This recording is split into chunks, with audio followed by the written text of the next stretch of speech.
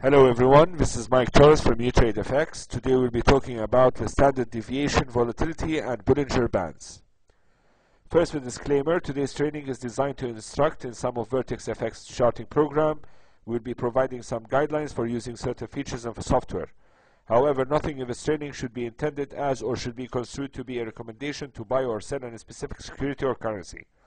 The information, technical analysis techniques and software presented today should be used by investors who are aware of the risk inherent in trading. UTradeFX shall have no liability for any investment decision and trading strategies or any information provided in connection with the company. Okay, let's get started. This is the chart of the pound. The standard deviation is a statistical term that provides a good indication of volatility. It measures how widely values, closing price for instance, are dispersed from the average. Dispersion is the difference between the actual value closing price and the average value mean closing price. The larger the difference between the closing price and the average price, the higher the standard deviation will be, and the higher the volatility also. The closer the closing price are to the average price, the lower the standard deviation and the lower the volatility. Let's show you how to add the standard deviation. Add indicator, go to trends and press on standard deviation. I like the reading 4 on standard deviation, so you can adjust it to 4 and then apply. Basically what the standard deviation is saying, if the standard deviation is high, that means there is high volatility. And when it spikes up, there's high volatility. When it is within a small range, like these levels, it is with low volatility. If we are trading the Bollinger Bands, we usually have to have low volatility in the market or a trading range in order to trade the Bollinger Bands with confidence, and also it can with a high success rate in the Bollinger Bands. Please remember all that not every indicator is traded every day. You have to find the right time. Timing is very important to trade the indicator. Using the standard deviation, it can tell us which time span is the best time for us to trade the market. First of all, this is the way how I do it. Just press on the line, make a resistance on the inner band you see in front of you. These are the peaks in the inner band of the market.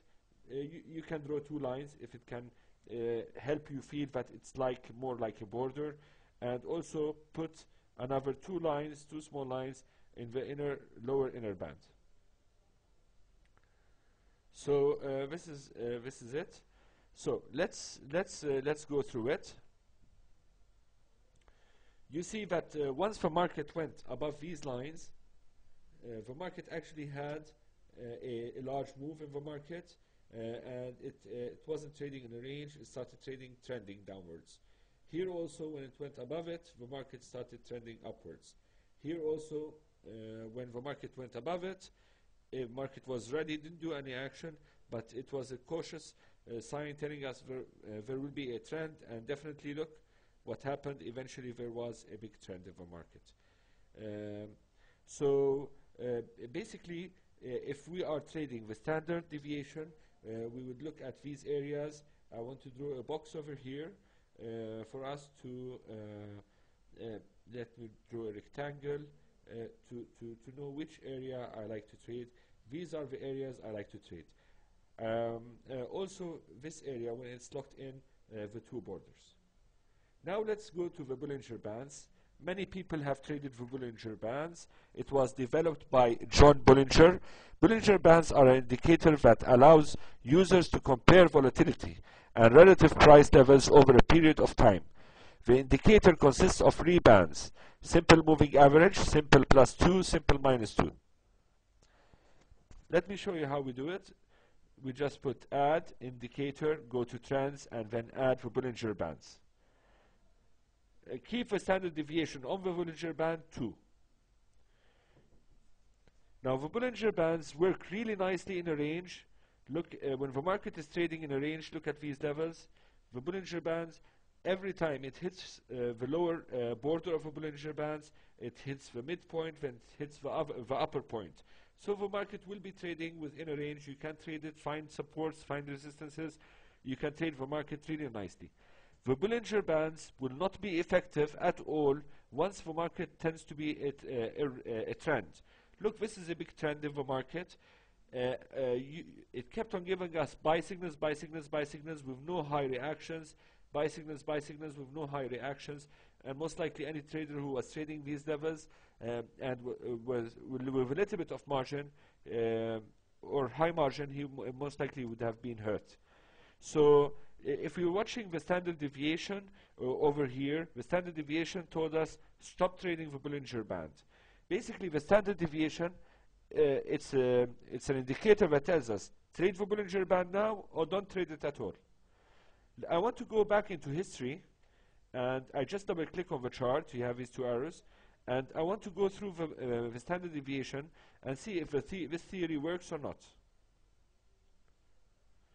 Okay, look, these are the lines we drew, but this is a different time span. Let me see, go a little bit further. Okay, this time. You see here, the market was trading within the bands we drew. The standard deviation was giving us it's a range, and the market actually was trading in a range. Look, the market kept in a range. Here, the market, the standard deviation broke out the line sharply. It told us stop trading the Bollinger Band. It will be risky to trade the Bollinger Band. We might go into a trend now. So you see the market trended here, and the market kept on trending. And if we were trading the Bollinger Bands, most likely we would have been hurt a lot. Here the Bollinger Bands were locked in a range because the standard deviation was trading in a range. Here the Bollinger Band was not working effectively because there's a trend, but the standard deviation told us get out of the market. So it's an indication that tells us get out of the market. So we would have most likely stayed out of the market till we entered these levels. Here we should have traded the Bollinger Bands. Here it told us get out. Here it told us to trade the Bollinger Bands. So basically the standard deviation is an indicator that tells us trade the Bollinger Band now or don't trade it. Best of luck in trading these markets. This is Mike Torres signing out.